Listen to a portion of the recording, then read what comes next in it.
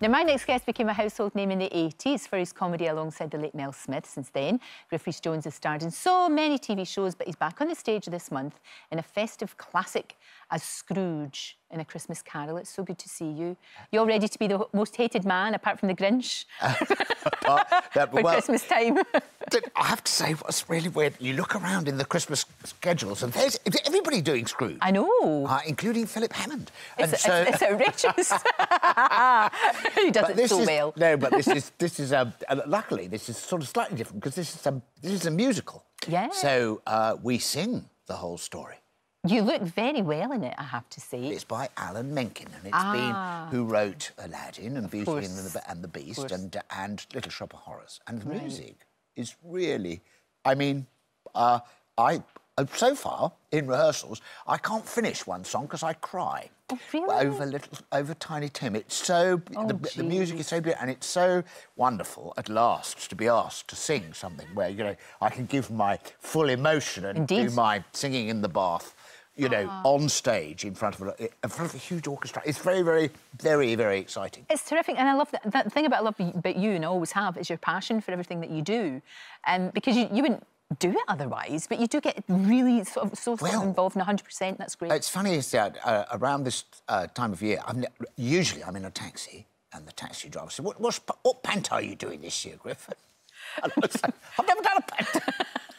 And I've done a lot of different Christmas shows, including Oliver. Yeah, but I've never really done a panto. Wind in the Willows, which I did at the National those years ago, played Mr. Totoro, but I've never done a panto. So sometime I must do a panto. You must. But I have a huge passion for the Christmas Carol. I've done it before, actually, at the Festival Hall, but that was playing the big part, which is the part of Dickens. Of course, I remember that. That's right. That's right. So where can we see you? Because it's only for two. It is 2 nights, but one matinee, so 3 because performances. it's a huge concert performance with a giant orchestra and chorus and all that stuff. Great. And it's on the 10th and the 17th at the Lyceum, which is with that big theatre, really grown up. And we've got 2 performances on the 17th.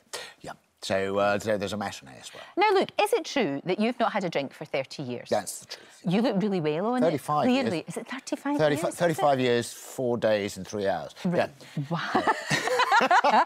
And 15 years with no sugar? Well, yes, I've just... Refined sugar kind of thing? Yes, And do you have carbs then? Yeah, no, I don't. So what do you eat, though? I eat a lot of vegetables, a lot of things like aubergines and tomatoes and all. I eat a lot of fruit. You look really well on it. I think I should maybe change my habits. You look well yourself. I eat everything and drink everything. Do you? Well, how do you manage that? Because I don't know. I've got the most enormous appetite. Once I start, I am the sort of person, if I see a biscuit, I think I'll just have a biscuit. When I look again, the packet of biscuit is completely gone. So. I don't trust people that can only eat 1 biscuit out of a packet. There's something wrong with them. That's not right. Well, that's not right. That's not... Do you have a blowout sometimes, though? I do. Just sort of say, I'll just... Well, my daughter and I, little while, we formed a thing called the Pudding Club. I think I should definitely turn this into a great idea. And that meets once a month. Right. In a restaurant, which causes a great deal of anguish, because my wife comes too, and she's very thin, and she doesn't mind. She's always choosing the restaurant where they have itsy-bitsy, but we go deliberately to eat anything and everything. Perfect. Lots of it. So the waiters, if a waiter is watching this and is very confused by a man sitting there, say, "Can you bring us more bread, please?" And more bread. Because you're having your blowout day, I'm having which is absolutely my fine. Pudding Club day. Now, look, have you seen Bohemian Rhapsody? The movie about Queen? It's fantastic. Is it? Mel was played by somebody in the cast list, but Griff wasn't. I know. So I thought they probably left Mel in without putting me in. And now I discover, somebody tells me that not even Mel makes an appearance, so we would cut. We feel, without us, it would have been... They'd never have made it. Exactly. It's just not the same. I mean, you introduced them so beautifully that day. Exactly. What a day that was. It was. And you really... you almost forget, until you see that film again, you'll love it. It's incredible. But until you see that movie again, you just realise how important that was. Well, what a huge day. And what a performance. And you know what? There's just what... Afterwards, after we'd done it, we went into the VIP area. And the VIP... And we're sitting there, Roger Daltrey and Princess Di, and everybody's watching. And Mel sits down next to me. And we're watching the greatest live jukebox in the world. And Mel watches it for about 2 minutes, goes, "Well, I'm off now." Seen that now. I'm going to be home. That's brilliant. And I said, "Mel, what it's about that time. do you mean you're off? And he, well, I've got a horse racing at Doncaster.